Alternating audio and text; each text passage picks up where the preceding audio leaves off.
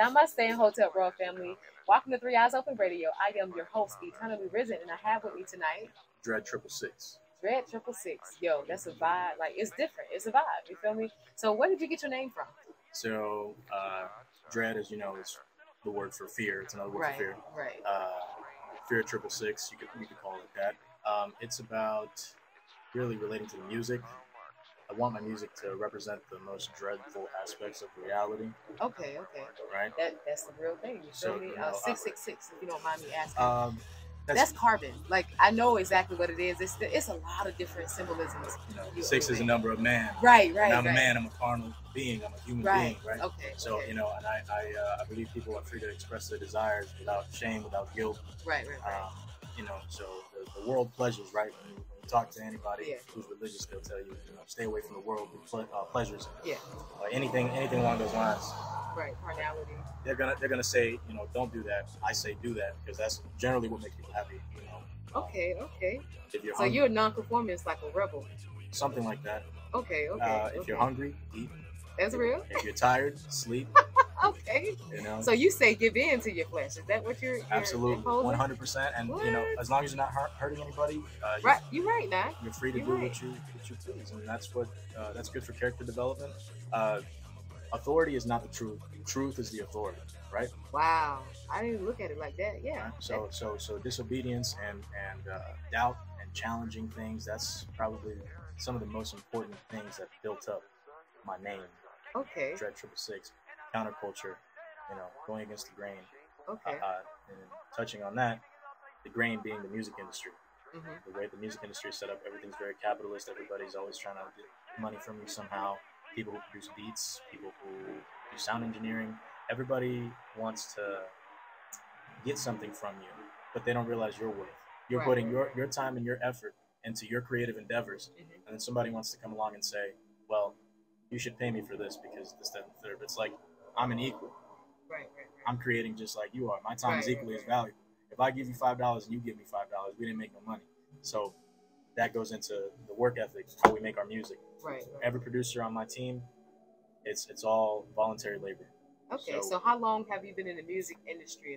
4 years. 4 years in the making, and then just recently we've started to actually pick it up and make more music, bring quality up, and do more shows, get out there. But 4 years is when it started. Okay, awesome. And what is your unique description of the type of music that you create? I would just call it alternative rap.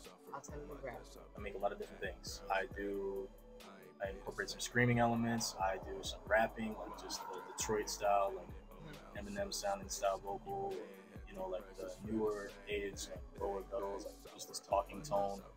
I do a lot of different styles. Sometimes I sing, sometimes I go over electronic beats like EDM, and I make these like funny joke tracks that just, girl, I'm gonna take you out tonight. Just be. Yo, and I'm gonna put like a clip of his performance. Through this world of hate, because some days I just can't. I'm the type to bully you, bully to make sure you fully respected the message that I'm representing. Rejected, oppressors, goodbye, and death. Headline every paper is 67 and everyone in the world forget it yet. However, in contrast, 142, towers collapse. Civics in the city, God, only faking Yankee politicians. Y'all TV line to put the icing on the cake. They blaming ISIS to this day. I can swear it on my life that the event was a performance and it's all a pity party. Right, some can put trust in the abuse by established powers when they choose because you're clueless and they knew the same. Ahora sí, la historia tendrá que contar con los pobres de América, con los explotados y vilipendiados. I tell them that they knew me, they were hating. It's not because I'm hating or I'm angry. It's all because I'm living in a game. If they truly knew me, they would pay me. But now they won't play, so they hate me. You wanna see me fall, so you waiting. It's all because they figured it out. And you better not get righteous, but it's that day. I suffer on just a pretty background time. Got it down, right. I gotta get it ripping in a mouseless space. And you better not get righteous, but it's that day.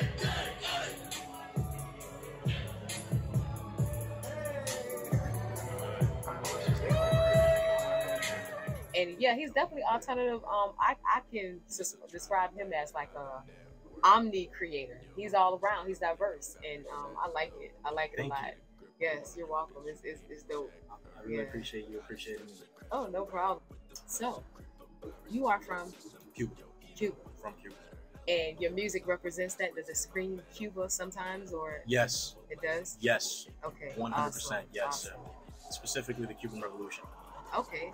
Could you enlighten me on the Cuban Revolution? Because I'm not really privy on what it Okay. is. So try to do this as Real fast quick, as I can. yeah, real quick. All right. So before 1959, the United States basically owned Cuba by way of having their corporations operating off the island.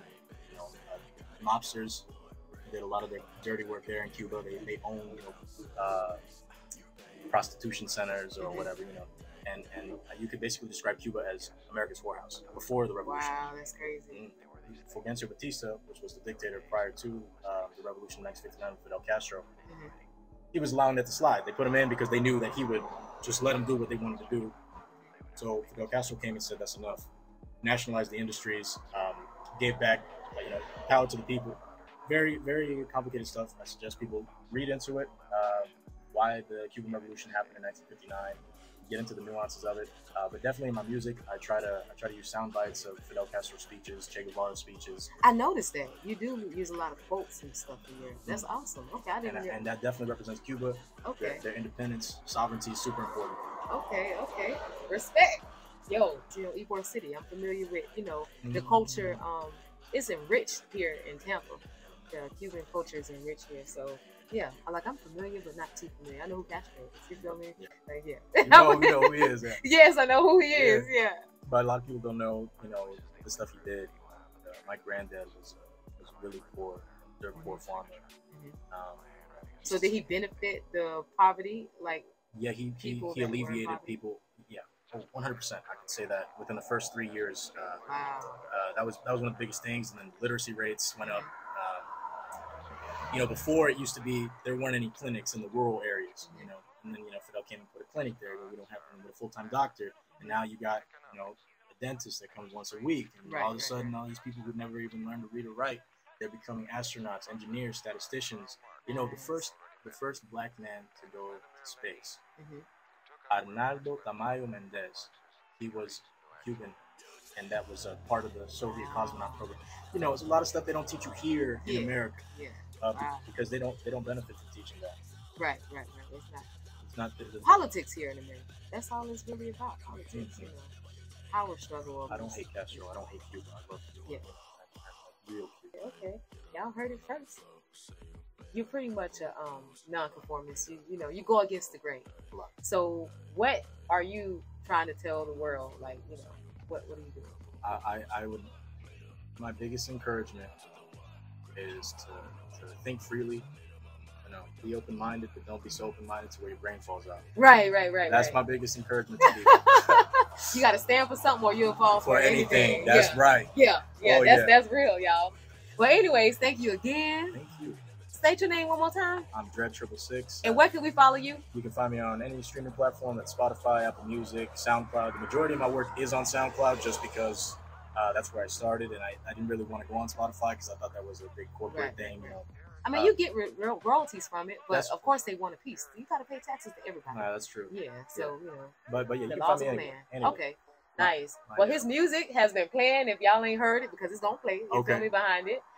Real light, but much love and light to y'all. Again, this is 3 Eyes Open Radio, Artist Support Artist Edition, and y'all have a nice night. Thank you again. Thank you so much. One love.